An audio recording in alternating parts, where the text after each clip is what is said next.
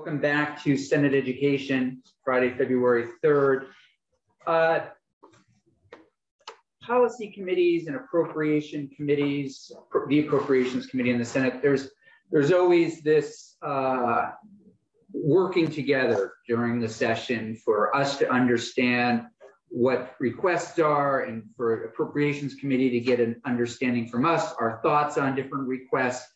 Some committees, some policy committees do it more than others. I tend to like the Education Committee to know what's happening in the budget, to see if anything is comes out as a concern or something people might be particularly supportive of, and then share those notes with Senator Kitchell. So and then there will be things that will come up during the year that people will want to get money for, particular ideas, whether it's school safety, school construction, or miscellaneous education bill, other work we might work on. So without having gone through the budget myself yet, I will be completely honest here. I thought, let's have you all in to just give us an overview of the educational components of the budget, of the budget adjustment bill. Okay. Senator, would you like to hear, so we sort of have two pieces. Yeah, there's the dollars, the numbers in the cents, and that would be and sorry, Jill Briggs-Campbell, Agency of Education, for the record. That would be Sean and Brad. And then there's a second piece, which is some change in language, and that would be my piece. So you pick your poison, whatever you'd like to hear first. Yep. Tell us which of you makes sense to go first. Sean, why don't you go? I'm going to volunteer you all. I'll be happy to. I'm Sean Cousineau, the Deputy CFO with the Agency of Ed. So thanks for having us in your committee today. So myself, Brad, and Jill are here. Brad and I are going to share about the FY22 carry forward and the money coming into our 23 budget from last year. Do you have the slides, or would you like to share? We have the slides in front of us. Okay. All right. So we can start sliding through mine. So we're going to talk about the general fund carryover revision on slide 2, our agenda. And then I'll turn it over to Brad, and he'll take care of the education fund. And we're happy to take questions at any time. And we can skip right to slide 5 now. Okay. This is our finance and administration appropriation. And we're looking at carry forward for purchase orders of $19,600 and carry forward of $52,000 and reverting $282. So the $52,000 was to cover a shortfall in our 23 budget based on the ups and downs from last year. Any questions on this one? This is our secretary's budget, our CFO's budget, legal. They're all within this appropriation. We'll stop you when we have questions. Sounds good. Our next appropriation is education services, and we're looking at a small purchase order carryover, much larger general fund carryover, $462,000, and we're reverting $3,800. So we've got, again, $44,000 for a shortfall in our FY23 budget, $230,000 for subgrant obligations, and several other little initiatives that have been approved by the administration. Next, we've got the adult ed and flexible pathways appropriations. For adult ed, we're carrying over $262,000 for grant obligations and reverting $71.92. Flexible pathways, we're carrying forward $600,000 for our dual enrollment programs spring semester obligations We have a question from Senator Hashim. Just Sure. a elementary question here, no pun intended, but reversion, can you explain to me what reversion is? Sure. So at the end of the fiscal year, we'll have a balance in our general fund and certain appropriations. If we have a use for it or an obligation for it, and the administration approves the carryover, that's our carry forward number. And then if there's still money left after we carry forward some that we haven't identified a need for, we're going to revert that money back, in this case, to the general fund. Yep, and that the same thing goes for the ed fund. Sure. So yeah, flexible pathways, we're reverting 182,000. Next up is the state board. There's a small appropriation here, and we've got a small purchase order for going into FY23, and we're carrying forward $10,000 for anticipated extra legal expenses, and we're reverting $54,755.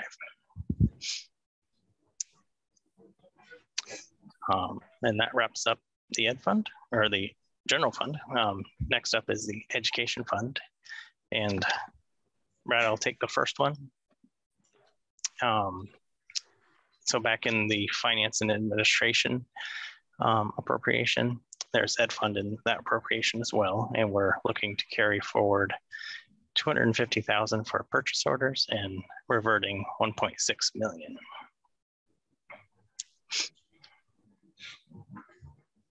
And then that leaves us on slide 11. And then that's right.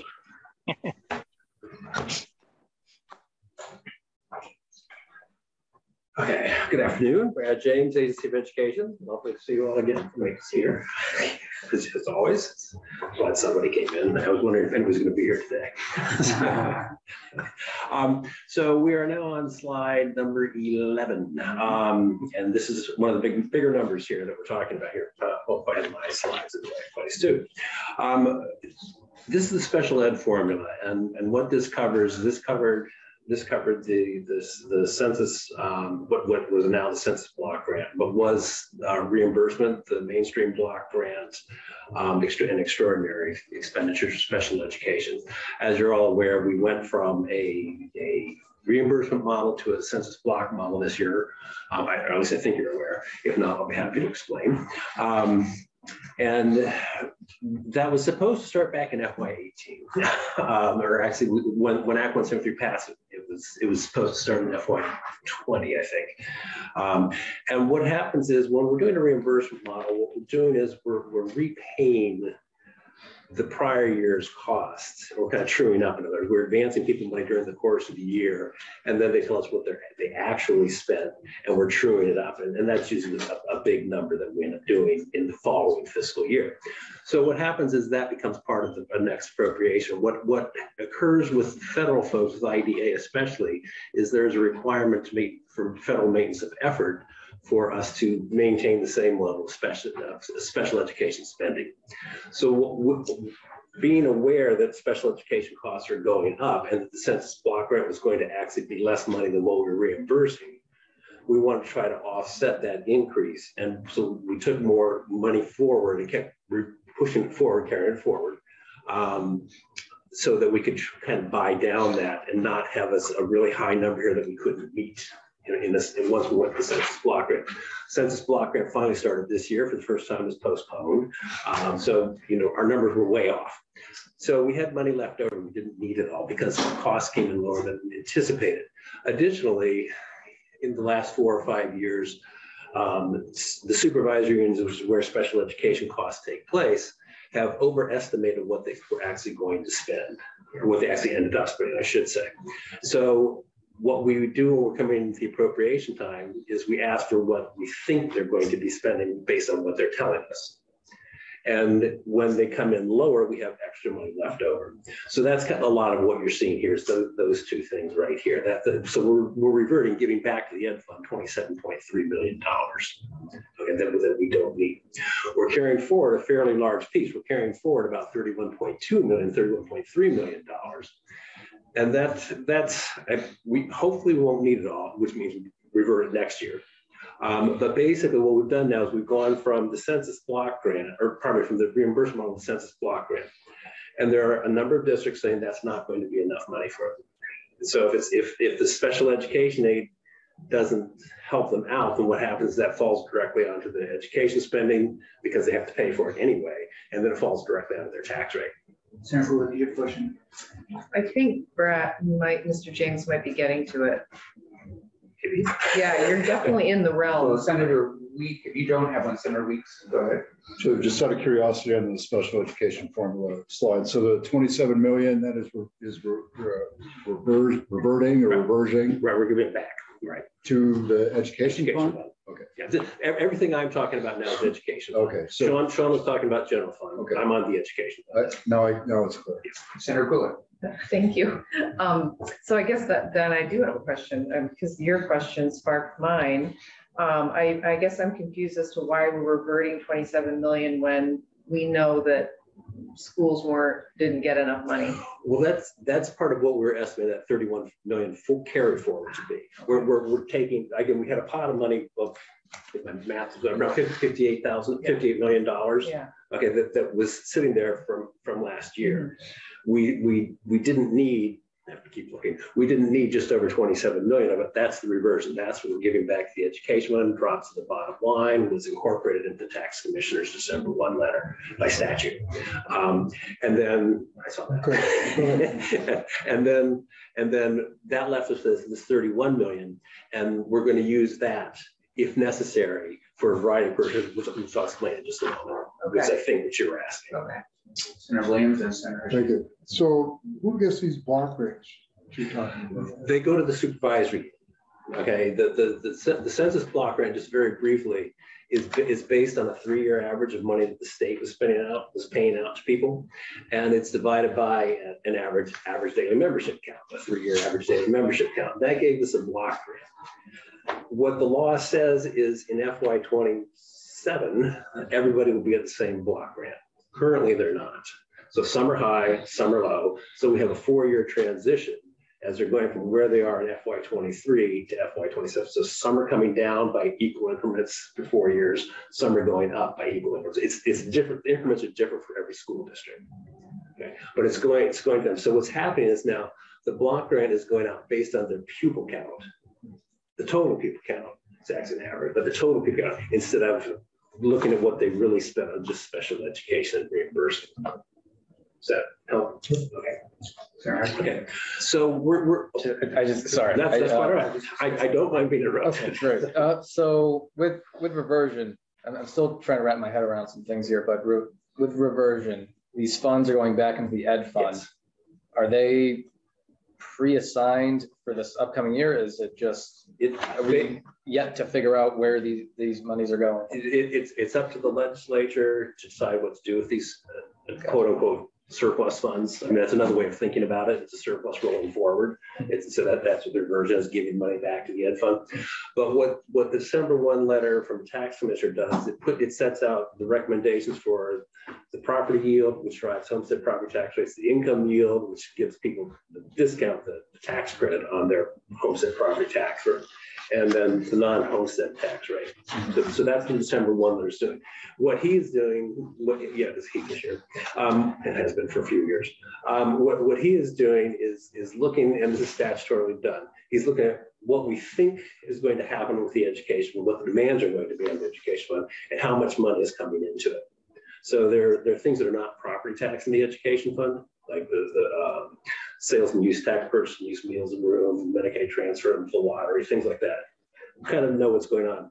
But if this is what we need at the education fund, and those pieces I just mentioned come to here, we still have to fill that gap, and that's property tax, either homestead or non-homestead. So that's what his December 1 letter is doing, is looking at what we think is going to happen, and he's making estimates of what the yields need to be to bring in the right amount of money for the homestead side, and what the non-homestead property tax needs to be to bring in the right amount of money for the non-homestead side. And what the law says to do is it says to take any surplus, and any money sitting at the bottom of the education one, which of these numbers we're talking about right now, and use those in terms of determining what those yields and that non-homestead property tax rate should be. So they've been used up in his December 1 letter, which came out and said, you know, even though tax rates are going to go down, overall taxes will be going up because of property values and such. But he came out with yields that school boards are looking at, and business managers are looking at set people's tax rates right now. Had he not used those numbers at the bottom, then the yields would have been lower because there wouldn't have been as much money, so tax rates would have been higher. It's kind of an inverse relationship. It's an inverse relationship. So that's where the money is. It's up to you all as a large body to decide what you want to do with those funds. But they're sitting there right now to be used. That's where we're at. Are you good? Oh yeah, Sure. Yep. Okay. So maybe a follow on to Senator Hashim's point, and for clarification from the chairman, because you're more experienced with this than us, are those reversions now accounted for in the BAA? Are those funds now allocate, theoretically? What passed out of the House? What, right, that passed out of the House, or I'm not sure if it's passed out of the House yet, but are they already accounted for in the BAA? That's correct. Okay. They should be in the BAA because we're saying we're giving this money back. We want to carry this forward. Yeah. So I think that would be part of the answer to your question. Yeah. Again, I have not looked at the BAA either. Full disclosure, but I know, shocking. And I just to go back to why I like to do this with committee is sometimes when you're on a policy committee and they start talking about budget issues, it was always frustrating to me not to have kind of understand.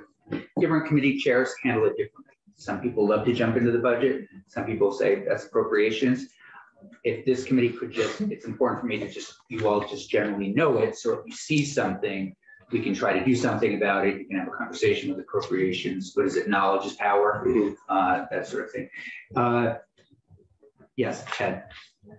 For the record, Ted Fisher, Vermont Institute of Education, and the agency's director of communications and legislative. I just did want to note that this language is in the BAA that is coming to you. It must be on its way downstairs from or across the hall.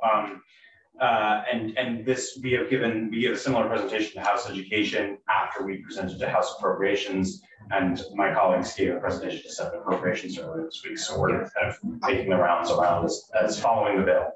So. Senator Williams, thank you, Ted. Well, I'm trying to understand the budget process because I'm used to, I'm from the other end of it. At the municipal level, it's like I asked the question of our school board because during COVID, nobody was in school. Yet you're still asking for this much money that they didn't use. Does that go back into the surplus? So I'm used to you either use it or you lose it. Well, yeah, that's not the case because this is all state money. Okay. It's already generated. Right. Basically, the education fund works differently than pretty much every other fund in the state and anywhere else for that matter, probably. In all the other funds, basically, you look at how much money you have and say, this is what we're going to do with it. In the education fund, the school districts make the decision basically as to how much money they're going to spend. It's a local decision, for all the districts, and the state's obligation is to fund it. So it's reversed, and so that makes it different. So when we appropriate the money in the big bill or through the BAA, basically what we do is we're making our best estimates as to what we need, and then if we don't need it, this is what the process does. We're reverting back what we don't need. We're giving it back so they can use it the following year, or we're carrying some forward because we still need that much money for X, Y, and Z. Good question.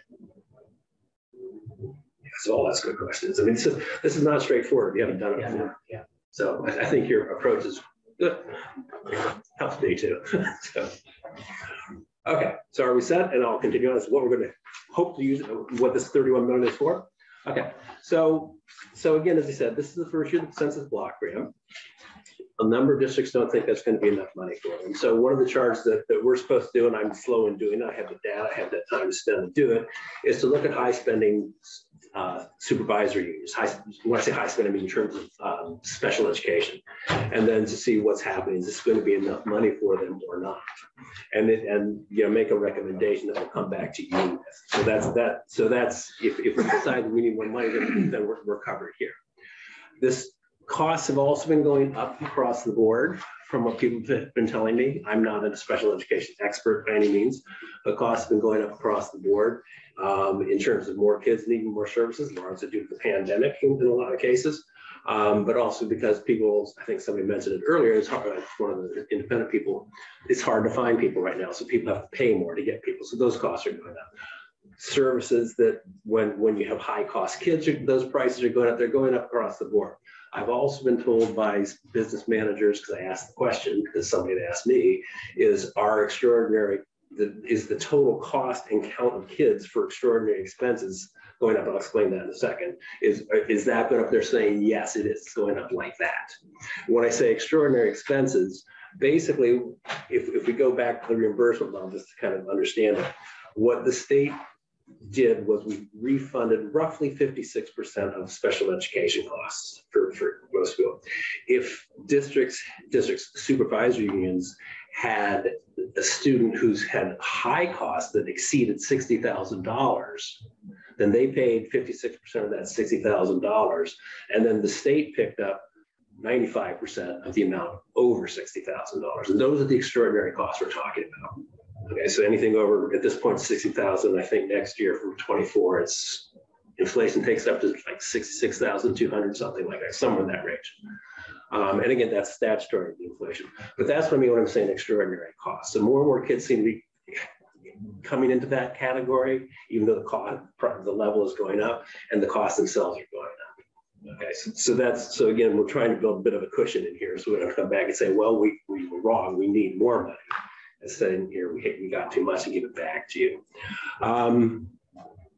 There's another piece in statute for unexpected, and I wrote it down because I remember, unexpected and unusual circumstances. And if districts, if LEAs, supervisory unions, I'll get one or the other out there. If supervisory unions are experiencing unusual or unexpected costs, they can ask us for additional funds. So we anticipate that will happen some this year. So this is what we're kind of using this money for, or we're kind of building up a reserve for these anticipated things coming our way, we think, this year. That's why that number is so high. Otherwise, we give it back. A lot of words, sorry. What page is that on? That's number 11, slide 11. It says B502 special education. Thank you. So what governs what you can do with the surplus? Are there rules for the agency of education? I don't know the answer to that. I think there's some. I think it's somewhere in finance administration. We have to give it back. I mean, you give it when you're giving us appropriation. You're giving us authority to spend money, and if we don't need it, then we can't spend it because the fiscal year ends. And so it's just money sitting there. We can't do anything with it. But where that authority is, I don't know the answer to that. We can find that out from which council. Yeah, finance and management probably knows. Okay. Okay. So anything else on special education? Okay. Then we're on state place students, pardon me, which is slide 12. Again, state place students, we're giving back $1.4 million. We're asking to carry forward $5 million. And again, same idea. We're getting not necessarily more students, but they seem to be costing more for the state place students. The lines are going out of state, and there's those costs are coming in quite high because we have no say in what they're being charged. So we want to make sure that we have the sufficient funds to cover that. So a lot of this covers state place for special education purposes, but also for regular state place purposes too. That's what this whole appropriation, the $5 million giving us a little cushion because we're not sure what's happening. So those are some special ed kids, but are those also kids who want to go to Europe for a term? No. Okay. No. Those are regular tuition kids. What we're talking here with state place kids are people who are removed from their families by DCF largely. Okay. That's who we're talking about, and they're placed somewhere where their parents don't live. The laws changed a little bit. It's not just. And the reason for the committee that I asked this last year, this committee put real parameters around where dollars go out of state. And I suspect we'll return to that. Yeah, because it didn't go anywhere, as I recall. So we do have a lot of kids going to, again, they're going to therapeutic schools when they're going out of state. And we're talking about high cost therapeutic schools in many cases, and in lots of different states too. It's ideally it'd be nice to have them all here in Vermont, but we don't have the facilities.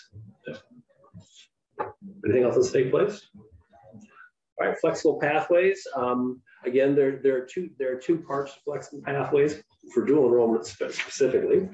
Dual enrollment has it's funded 50% from the general fund, which is the part Sean was talking about earlier, and 50% from the education fund. That's statutory. From the general fund, it's coming from I guess it's not the general fund part of it. It's the Next Generation Initiative Fund. I think it's its own separate fund. So we're giving back 1.8 million. We're asking to carry forward roughly 1.5. We never really know how many kids are going to go into early college. The numbers have been going up. We don't always know how many kids are going to dual enrollment. Those numbers tend to go up too, and those are all costs to the fund. There's high school completion, which is not growing like the other two. I do know, because I looked for early college this year versus last year. Last year we had just under 300 early college students. This year we have just over 400. So those numbers are going up, and we're talking $8,000 a year for 100 kids. So it's a lot of money. It's not poorly spent by any means, but it's a lot of money. So that's why we're carrying some money forward here. We're not sure what happens because we don't know until it's doing it.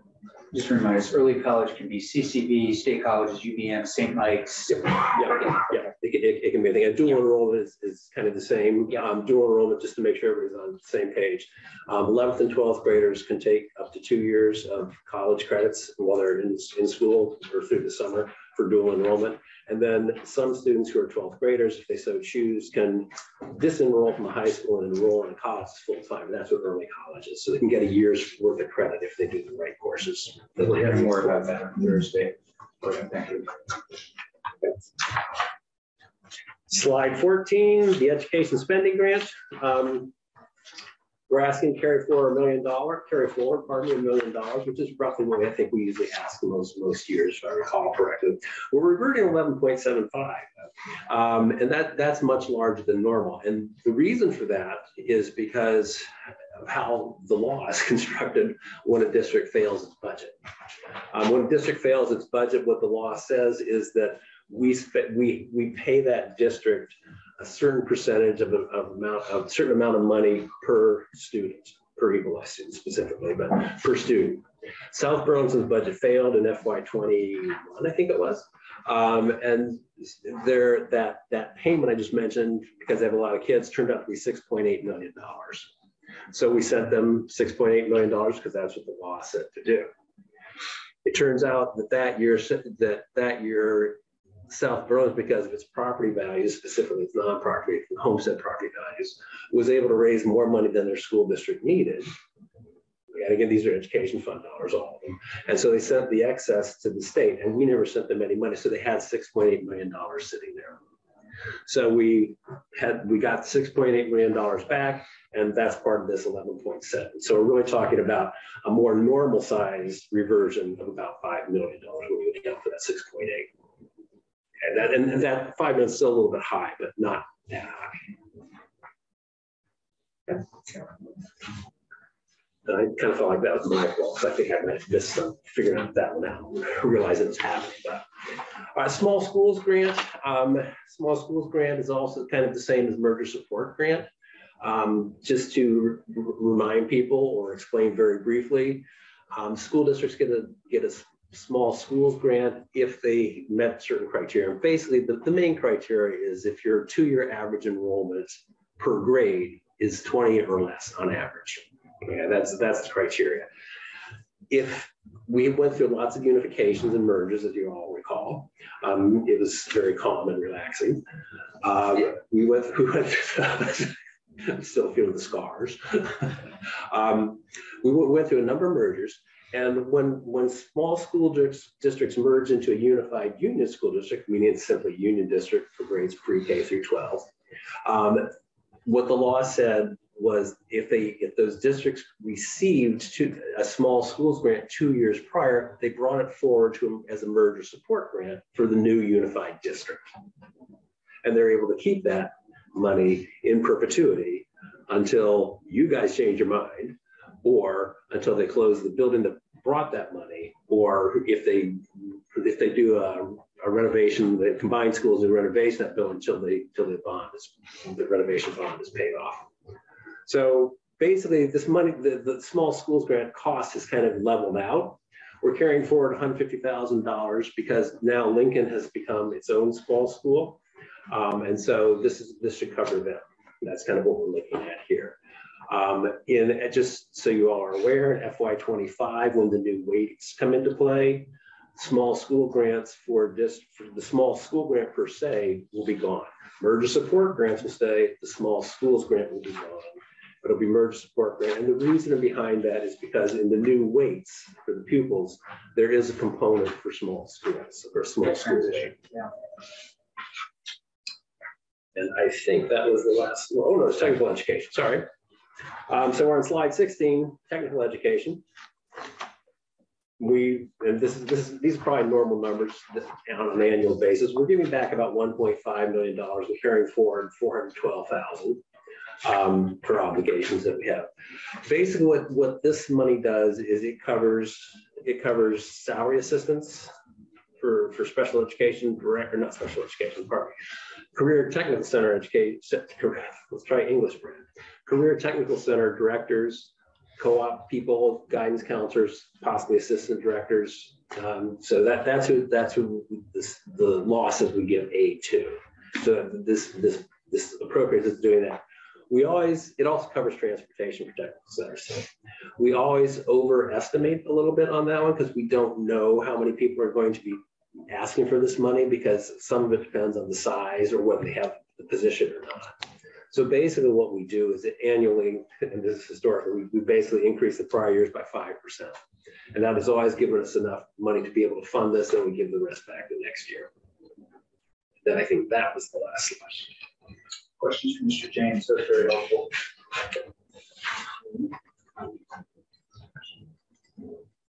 I haven't looked at text. Everything okay? It's related to this, and I don't really understand it, so, but I think you probably will. I guess I might have a text here.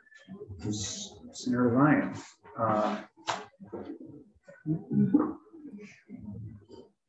Yeah, I think you can maybe chat. Yeah. Okay. It's true. It's not a compliment. I'm used to that.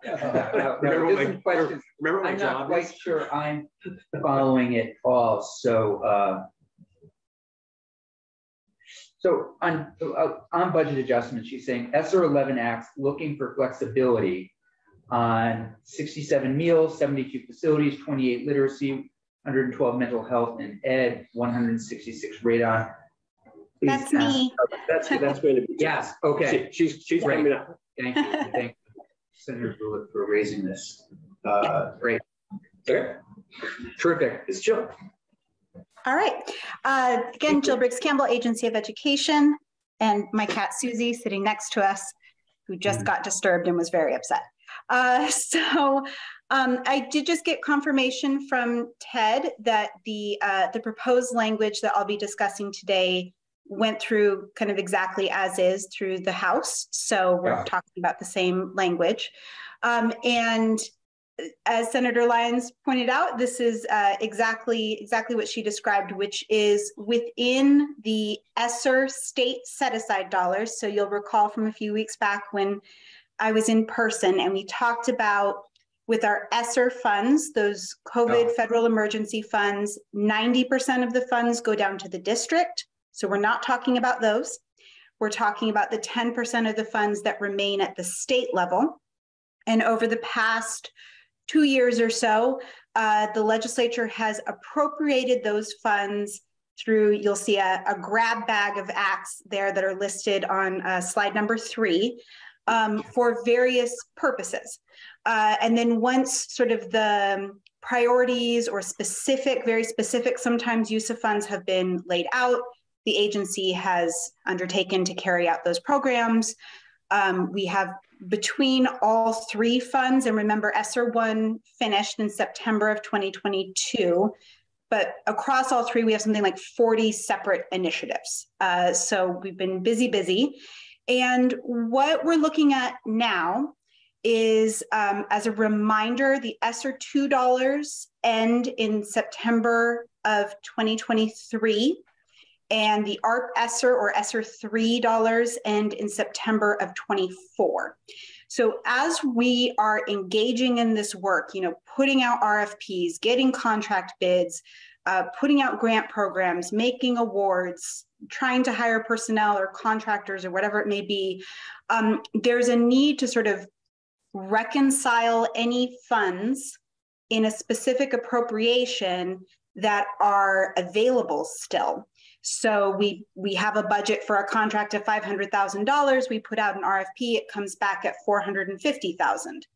That's great, except that because of the specific appropriations, the agency doesn't have the flexibility then to take that extra $50,000 and repurpose it within the broader legislative priorities that have been outlined.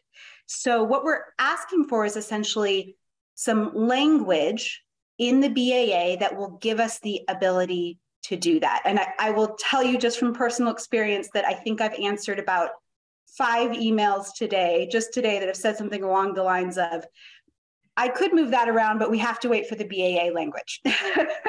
So you'll see it's a pretty simple piece of language here. It's identifying all of the acts where the ESSER state set-aside dollars have been appropriated. It identifies some checkpoints that the agency is happy to report to the Joint Fiscal Committee in October of 23 and October of 24, giving sort of a status check.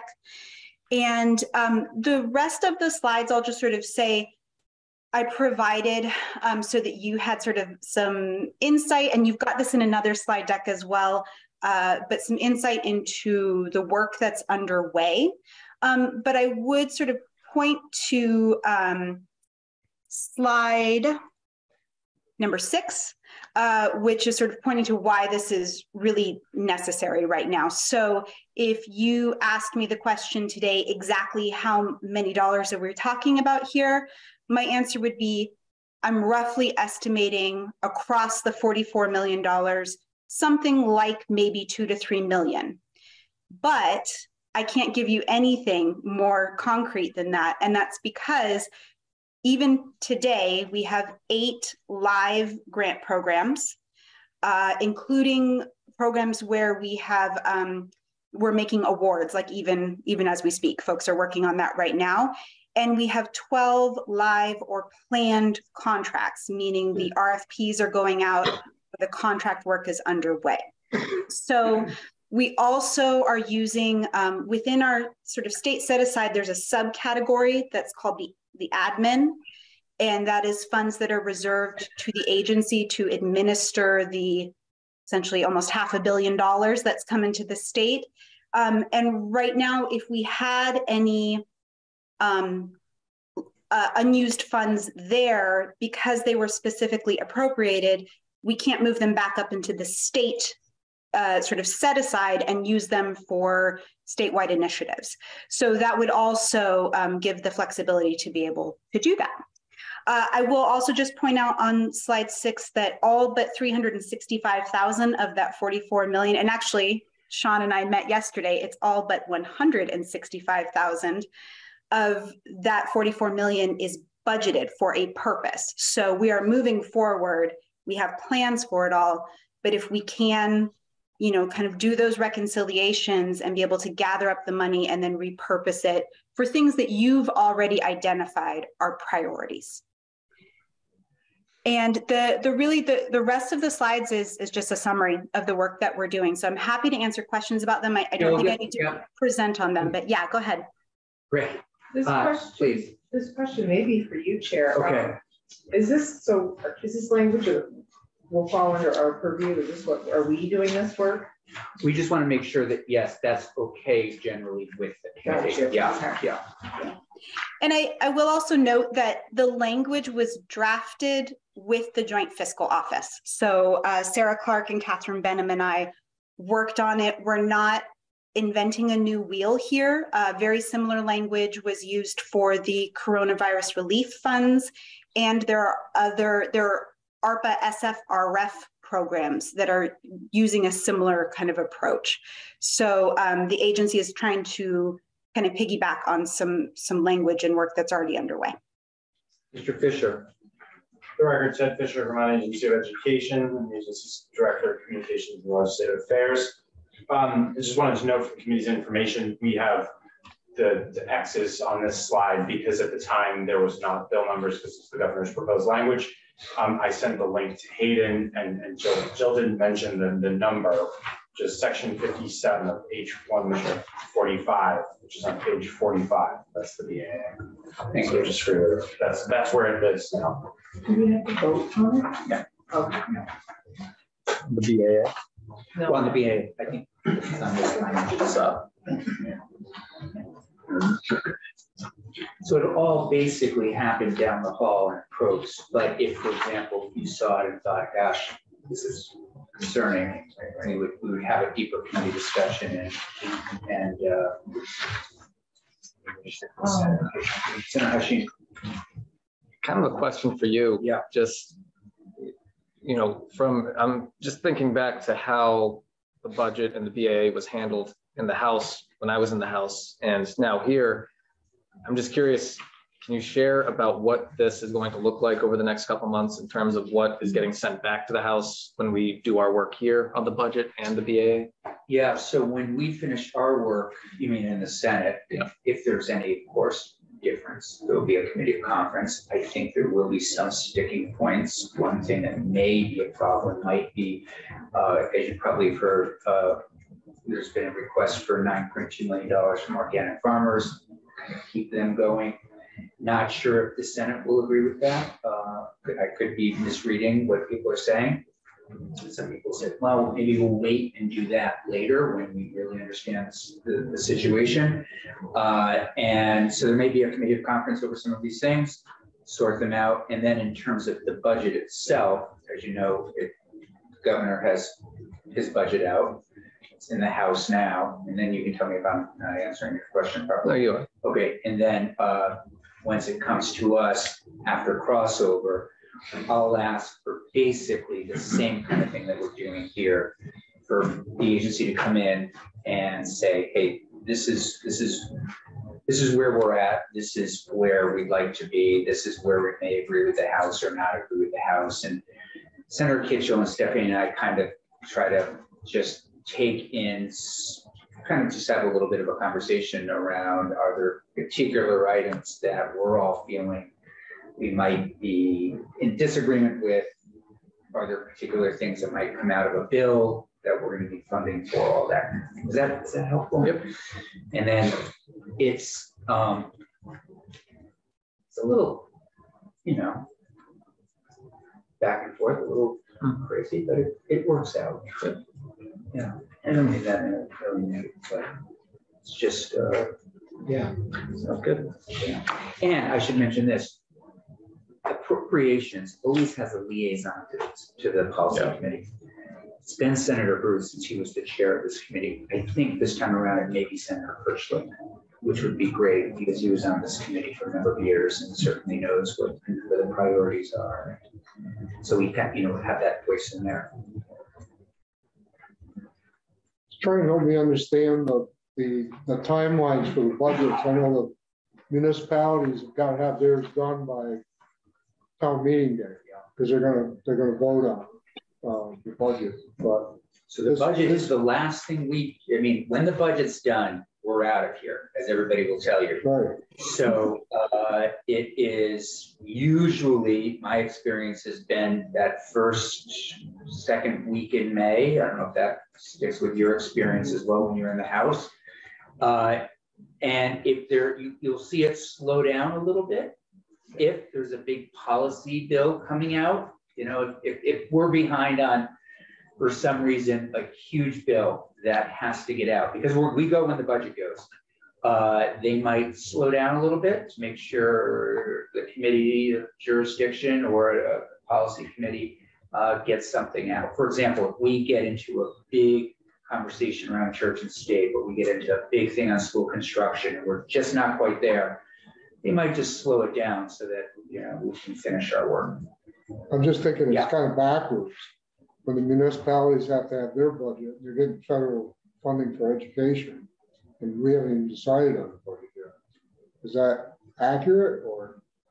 No, I mean, I'm looking to Mr. James. I mean, the big thing for municipalities or things that at least education policy is really setting the yield, right? I mean, that's right, and that really is. I mean, it will impact the town, right? But it's really the school districts who are, you know, it's their call as to what they're bringing to the voters, and then the yield will set the tax rate for the towns. But again, you have no say in that. It's here. It's a fait accompli. And then I will tell you later on, this is how much money you need to raise because it list, et cetera. Take a while. Yeah, no, these are great questions. It's not as straightforward as town. Right. And, you know, for what it's worth, Senator, we are going to hear from Mr. Feldman next week as a follow-up. One of the things that came out of yesterday's conversation was just some tax policy in Vermont versus other states. He has a really interesting document he's going to bring in, comparing us to other states, and we can maybe pull that apart. He might be a good person for us to ask some of these questions as well. And the timeline, anticipated timeline for the BAA. So that, I think they will take a vote in appropriations Friday or early next week. I guess the House did it today on the floor. Yeah, the House did it today on the floor, and it's on its way to us. So it'll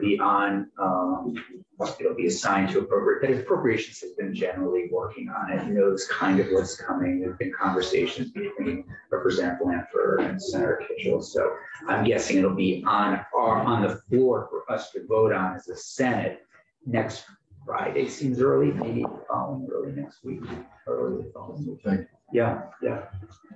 Am I missing anything? I don't think so. Okay. That sounds right. Okay. Yeah. Senator Brewer. Thank you, Chair. Did you respond, Jill, to the question that Senator Lyons had asked about the flexibility piece? Yeah, so I'm making an assumption here because we were in front of Senate Appropriations just, 2 days ago, Brad? Tuesday, I think we were. Yeah, Tuesday. And so that was exactly all of the numbers that she was rattling off were the specific acts that are listed in the language in the BAA. And so the idea here is, and I can, if you want, we can dive in a little bit further. So if we look at say the slide number 9, and you look at community schools, which is Act 67, which was one of the ones that Senator Lyons was referencing, you'll see that the original appropriation was $3,399,000, and we have awarded or budgeted all of those funds. If you look at the ARP ESSER after school grants, those were appropriated in Act 185 last year, and those awards are being made even as we speak. I think our team is working on those. So those are ones that we intend, to fully award. What we're looking at is places particularly around some of the RFPs, the bids that are going to be going out. So the family literacy engagement, professional development, or some of our literacy initiative professional development models, high quality instructional materials, those bids are still in flight right now. So if, by some, strike of fortune there, they came in under budget, we would want to try to be able to gather those funds back in and repurpose them. Act 72 is another place where there's $4 million that was appropriated through Act 72 of ARP ESSER funds. That work is well underway. But it has very specific appropriation lines. And if there's the ability to you know, we may not need a contractor that's a specific line. If we can move it up into a different area of Act 72 that should be prioritized, we need the flexibility to be able to do that. And I think sort of the critical underpinning here and the message, I guess, would be we don't want to be in a position where we are returning federal dollars. So that's why that flexibility is needed. Right. So really, the answer is yes in terms of what we would say to Senator Lyons. Yeah. Okay. Well, I think she was just wondering, like, what does I don't want to hold people up, but yeah, please ask how flexible, but it sounds like as flexible as needed, right? Yeah, and I would say if we have something like, for example, Senator Lyons was really involved in Act 112, which was the mental health grants and contracts. So we take very seriously that that's a priority of the legislature. So when we have our grant program, which awards are being made right now, we found initially that we ended up with some funds still available, right? So the districts and non-district entities were asked to, you know, tell us what you need. And we ended up with some extra funds, and our program manager actually went back and spoke with the districts and spoke with the non-LEA entities and said, you've got a really promising thing here in your application. What if you had an additional $50,000? What could you do with it? You know, and please resubmit. So we're trying to ensure that we are fully awarding those funds. And at the same time, you know, if there's $2,000 left over, there's $2,000 left over. And the same thing will happen with the contract for the direct mental health supports for educators and staff. That those bids were due a couple of days ago. If they come in under, and we can use those funds to put more money into the grants, we can't do that right now because of the way they were specifically appropriated. So the intention is not to ever go outside of the legislative priorities. We're not going to bring in a new thing. We know what the state's priorities are and to stay within those boundaries, but to be able to maximize the benefit, essentially. Jill, would you do us a favor and write to Senator Lyons, just reference that, you know, we had a question, Senator Gulick raised your question. Please let me know if you have additional questions, if you want to clarify, just some kind of follow-up, maybe, if you don't mind. Yeah, absolutely. Would you mind having Hayden give me the exact questions so that I can address it and make sure I hit all of her? Yeah, that'd be great. Thank you. Yeah, happy to. It's really great that you're making all these efforts to use those funds. Yeah, absolutely. And our program folks are really working very closely with the districts and other entities right now to make sure we're maximizing. Record Ted Fisher again. I just wanted to say, wearing my communications director hat, they're doing some extremely cool things. We are in the process of trying to highlight some of those very cool things that school districts are doing. And I say cool, I mean, they're doing amazing things for kids, right? But some of them are like truly cool factor definition or are like good examples of innovation. So we're in the process of starting some work to try to highlight those as best practices and essentially provoke ideas, hopefully in peers and colleagues, and also show the public what some of the good work that schools are doing. So my hope is that by the end of this month, we'll have one of the first examples of some things highlighting. I'd love to share that. That would be terrific. Yeah, awesome. We would really welcome that. Absolutely. Kudos to my colleague Jill for sending us the cool things. Way to go, Jill. She and her Way to go, Jill and Katie. Yeah, and Susie has decided she absolutely has to be part of the testimony. Oh, I get it. Thank you for joining us, Jill. Thank you, Mr. James, as usual, Mr. Fisher, Ms. Briggs Campbell.